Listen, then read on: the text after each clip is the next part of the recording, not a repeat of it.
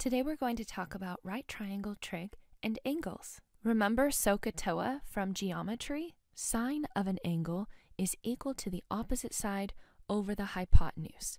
Cosine of an angle is equal to the ratio of the adjacent side over the hypotenuse. And tangent of an angle is equal to the ratio of the opposite side over the adjacent side. Those are the three main trigonometric functions, but we also have reciprocal functions. Cosecant is the reciprocal of sine. So cosecant of an angle is equal to the ratio of the hypotenuse over the opposite side. Secant is the reciprocal of cosine, so hypotenuse over adjacent. And cotangent is the reciprocal function for tangent, so its ratio is the adjacent over the opposite. Notice how there is a co in each reciprocal pair. Sine and cosecant, cosine and secant, tangent and cotangent. Find the missing side length. Round or truncate your answer to 3 decimal places. I notice they've given me the measure of angle B, so I will use that as my focus angle and label the sides accordingly. Side CA would be the opposite side because it's opposite angle B. Side CB would be the adjacent side because it's between angle B, our focus angle, and the right angle. And side AB is the hypotenuse because it's across from the right angle. It's the longest side of the right triangle. Now I can determine which trig function to use. I've been given the length of the hypotenuse and I'm looking for the length of the adjacent side. So I will use the trig function whose ratio deals with adjacent and hypotenuse. That would be cosine. Cosine of angle B, or cosine of 38 degrees, is equal to the ratio of the adjacent side over the hypotenuse. Now I have an equation I can solve. Cosine 38 is equal to x over 16. I'll multiply both sides by 16 to solve for x. X is equal to 16 times cosine of 38. Plug it into a calculator. So our answer is 12.608, 17205, blah, blah, blah. Rounded or truncated to 3 decimal places, rounded would be 12.608, and truncated would also be 12.608. And we were not given units, so here is the length of the missing side. For part B, we'll do the same process. Circle the focus angle and label the sides to determine which trig function to use to solve for x. I want to use the trig function that deals with opposite and hypotenuse, so I'll use sine. Because x is our denominator, we need to multiply both sides by x before dividing both sides by sine of 53 to isolate x. So x is equal to 13 divided by sine of 53. Plug it into a calculator. That would be x equals 16.2777, blah, blah, blah. If we rounded that, we would have 16.278. If we truncated, we would simply cut it off after the 3rd decimal without even looking at the 4th decimal, so 16.277. Both would be acceptable answers on a test. Now, we didn't use any of the reciprocal functions to solve for these missing sides because calculators do not have the reciprocal functions. But when we deal with the reciprocal functions, we can rewrite them in terms of sine, cosine, and tangent, and then we can solve from there. Pat the rat got his paw stuck in a thistle. He looks upward at an angle of elevation of 83 degrees, just in time to see a hawk is diving down at an angle straight toward him to take him as prey. The hawk is directly 200 feet above the ground and traveling at 7 feet per second. How long does Pat have to escape? Draw a diagram and solve.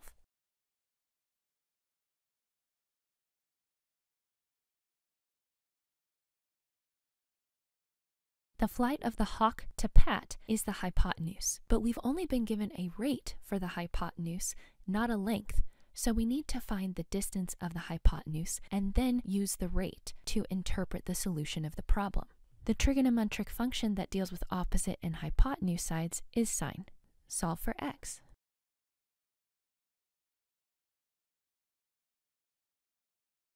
The hawk is 324.853849 feet away from Pat. So how long will it take the hawk to travel this many feet? Divide that number by 7 because the hawk's rate of flight is 7 feet per second.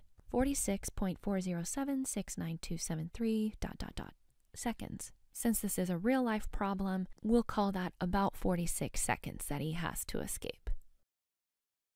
Go, Pat, go! What is a radian? In geometry, you measured angles in degrees. Now we'll learn a new unit of measurement for angles, radians. This deals with the radius. So, looking at the angle that is created when we take the length of the radius and lay it on the outside of the circle, it is the angle whose corresponding arc length is the length of the radius. Let's see how many radians are in 180 degrees, or half a circle. Lay the length of the radius out twice onto the circumference of the circle. This angle represents 2 radians. Let's do that a third time. This angle represents 3 radians. We almost made it to 180 degrees, or a half circle with 3 radians. How many radians fit in a half circle? Maybe 3.14159?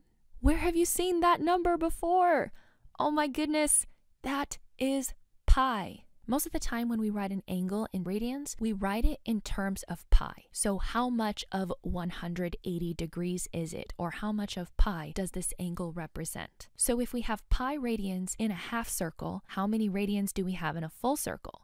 2 pi. Other special angles can be represented as a fraction of pi. Write the following in radians. 30 degrees is what fraction of 180? That would be 1/6 of 180. So 30 degrees can be written as pi divided by 6, or pi over 6. 45 degrees is what fraction of 180? 1/4. So 45 degrees in radians is pi fourths, or 1/4 of pi. 60 degrees is 1/3 of 180. So 60 degrees is 1/3 of pi, or pi thirds. And 90 degrees is 1/2 of 180. So pi over 2. Let's look at 150. Notice that 150 degrees is 5 30-degree angles. So if you plug in pi over 6 instead of the 30 degrees and simplify, you'll get the radian equivalent of 150 degrees. So 150 degrees in radians is 5 pi over 6. Keep going along this column. 210 degrees is 7 30-degree angles. So 7 times pi over 6, or 7 pi over 6. And 330 is 11 30-degree angles. So 11 times pi over 6. 135 is a multiple of 45. That would be 3 45-degree angles. So 3 times pi over 4, the radian equivalent of 45 degrees, which would be 3 pi over 4. 225 is 5 45-degree angles. So 5 pi fourths. And 315 is 7 45-degree angles. So 7 pi fourths. 120 is 2 60-degree angles. So 2 pi thirds. 240 is 4 60-degree angles. 300 is 5 60-degree angles. So 5 pi thirds. 90 is half of pi because pi is 180. 2 pi is a full circle, 360. 270 is 3 90-degree angles. So 3 times pi over 2. 3 pi halves. How to draw an angle in standard form.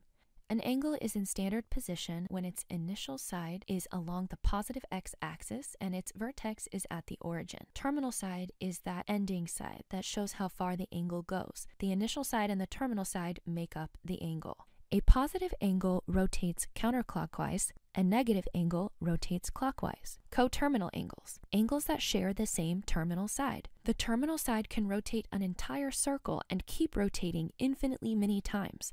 For example, negative 315 degrees, 45 degrees, and 405 degrees are coterminal angles because they share a terminal side.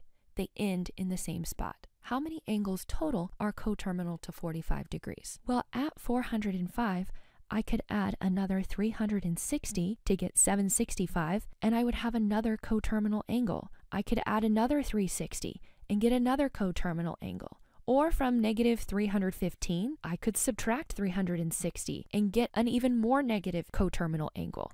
I could subtract 362 times and even get a more negative coterminal angle. You can do that infinitely many times, therefore, infinitely many angles are coterminal to 45 degrees. Sketch the following angles and find a positive and negative coterminal angle for each. Negative 670 degrees. Well, that's at least one full rotation in the negative direction. So starting at the initial side, we move clockwise at least 360.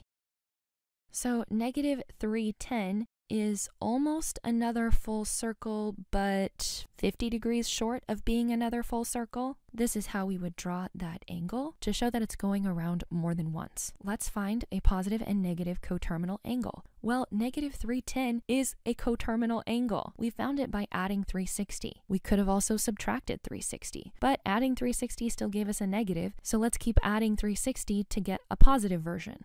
So negative 310 degrees and 50 degrees are all coterminal to negative 670 degrees. 7 pi over 4. Remember, pi over 4 is a 45-degree angle, so we're looking at 7 45-degree angles. This is positive, so from the initial side, we'll go up counterclockwise. If we go a whole 180 degrees, we have gone 4 pi over 4. We've gone a whole pi. If we go a full circle in terms of pi over 4, that would be 8 pi over 4. 2 pi is a full circle. So where would 7 pi over 4 lie? To find coterminal angles, we need to add a full circle or subtract a full circle. So add 2 pi or subtract 2 pi. That means 15 pi over 4 and negative pi over 4 are both coterminal angles to 7 pi over 4. Number 5. Find a positive and negative coterminal angle for each given angle. To find coterminal angles, all you have to do is just keep adding 360 or keep subtracting 360. If it's given in radians, then keep adding 2 pi or subtracting 2 pi until you get to a positive angle and a negative angle. Oh look, when we added 360, we got a negative coterminal angle, so we won't even need to subtract 360. Remember, there are infinitely many answers to this, so negative 40 and 320 are not the only positive and negative coterminal angles to negative 400. Try part B on your own.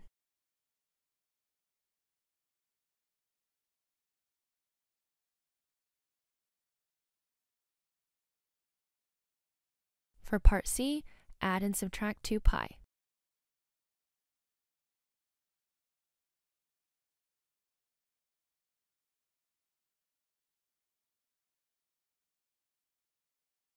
Try part D. This looks like a pretty big angle, so I would start by subtracting 2 pi because I think we'll get another positive one and then we'll have to keep subtracting from there.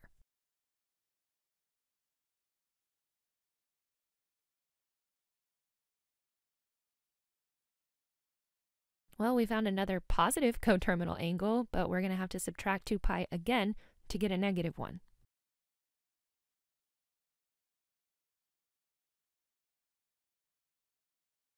Sketch the given angle in standard position, negative 560 degrees. That is over a full circle, and it's going in the negative direction. So counterclockwise a full circle, but how much further than a full circle is it? Let's add 360 to find out. It's further than a full circle by 200 degrees. So if half a circle is 180 over here, 200 would be 20 degrees further than 180.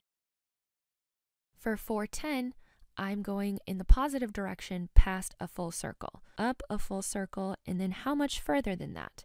Let's subtract 360 to find out. 50 degrees further. So if this is 90 degrees, I want to go a little over halfway to 90. This is how we graph 410. This is how we would graph 50. So the multiple circles that I'm drawing are absolutely necessary to show that this is coterminal to 50 degrees, but it's not 50 degrees. It's 410 degrees, 50 degrees more than a full circle. For negative 205. Remember, 180 is equidistant from our initial position, so this could also be known as negative 180. So I want to go past negative 180 by 25 degrees. This one's very close to being coterminal to negative 560. Negative 70 degrees. This would be a right angle, or negative 90 degrees because it's going down from the initial side. So negative 70 degrees would be 7/9 of this distance. 5 pi over 6. In terms of pi over 6, pi, or 180 degrees, is 6 pi over 6. So to go 5 pi over 6, we're going to be 1 pi sixth short of a half circle of 180 degrees. For negative 4 pi thirds, in the negative direction and in terms of pi thirds, pi would be negative 3 pi thirds. So we want to go 1 more pi third past that. 5 pi thirds, so in the positive direction, pi would be 3 pi over 3. So we're going to need to go past pi. Would we need to go past 2 pi? Well, 2 pi is 6 pi over 3. So it looks like we are 1/3 away from 6 pi over 3. 1, 2, 3/3, 4, 5/3. And 13 pi over 12, in terms of pi over 12, pi would be 12 pi over 12. That means we'll just go 1 pi 12th past. And that's how we draw angles in standard form on a coordinate plane.